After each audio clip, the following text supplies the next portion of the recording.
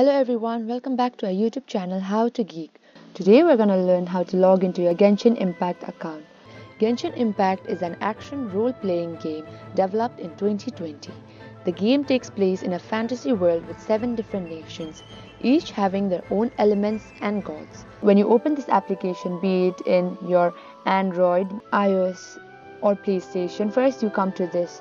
So as you can see in the bottom right corner, there is a circular icon. Once you tap in there, they ask you to enter your email address or username and your password. You need to do that first, and once you have written your password, you can start the game. As you are logging in, they ask you to verify. So for verification, all you need to do is solve a simple puzzle, that is move this piece to here. So you can just slide it here and complete the puzzle. Now you have logged into your game. All you've got to do is click to begin, and you can also change the server as you wish. You can change into European, American, Asian. You can click in to start the game.